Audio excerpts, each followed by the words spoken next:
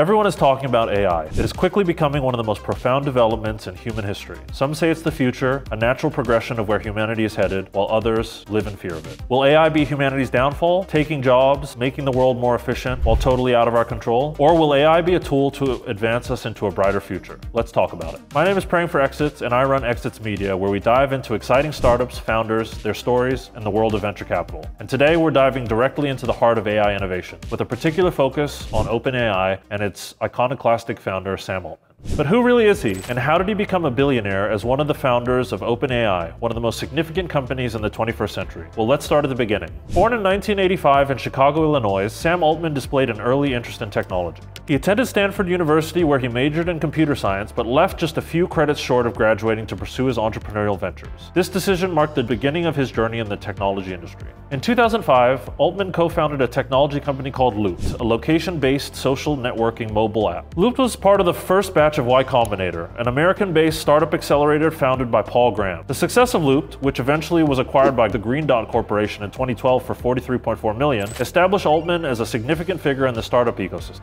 After the acquisition of Looped, Altman's relationship with Y Combinator evolved. He became a part-time partner at the accelerator in 2011, and by 2014, succeeded Paul Graham as the president of Y Combinator, running the entire program. The idea for OpenAI was born out of a convergence of Altman's interests in artificial intelligence and his concern about the potential risks AI might pose to humanity if not built by the correct group of people. So in December 2015, alongside Elon Musk, Greg Brockman, Ilya Sutskever, Wojciech Zaremba, and John Schulman, he co-founded OpenAI. The organization was originally established as a non-profit with the goal of ensuring that artificial general intelligence benefited all of humanity in the best way possible. Under Altman's leadership, OpenAI has made significant strides in AI research and development, including the creation of DALL-E, ChatGPT, and many other applications on top of their proprietary GPT network. Altman has been vocal about the potential risks and rewards of AI, advocating for policies and practices that ensure the technology is used as responsibly as possible. OpenAI is now worth over $80 billion and has recently executed partnerships with Microsoft to make it one of the most distributed forms of artificial intelligence in the world.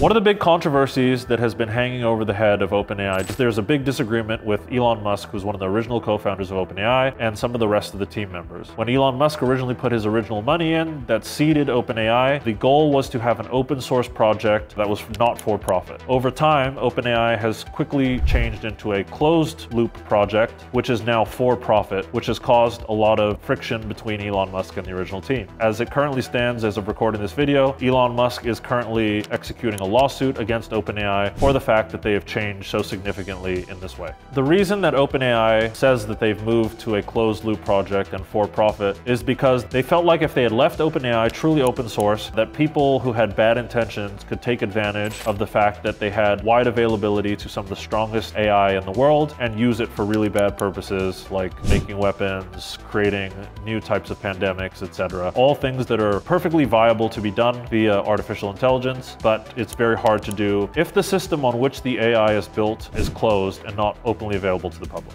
But the fact of the matter is, Elon Musk did invest into something different, and they changed it without his explicit approval, which makes it, from a legal perspective, something that he is technically allowed to sue over. I think the differentiating factor for Sam Altman and many other entrepreneurs is that Sam is incredibly forward-thinking and thinks in a way that is completely unique to himself. Ever since he started working at Y Combinator, he's always had a very specific and thoughtful demeanor about the way that he builds companies and the way that he lives his life. And he's also somebody who is widely entrenched in the technology industry. He's an investor in many companies like Reddit, which went public, but has constantly spent his time working with entrepreneurs, being with founders, and pushing really great ideas forward. And so I think that many people have trouble balancing one or two ideas. He's able to think about many different ideas and make sure they're being executed at the highest level possible. In 2023, there was a large coup that happened at OpenAI in which Sam was directly involved. Some of the other members on the team tried to get him fired, and this created about a week-long massive issue for OpenAI in which actually Microsoft CEO Satya Nadella directly had to step in and basically make sure that OpenAI would not fire Sam and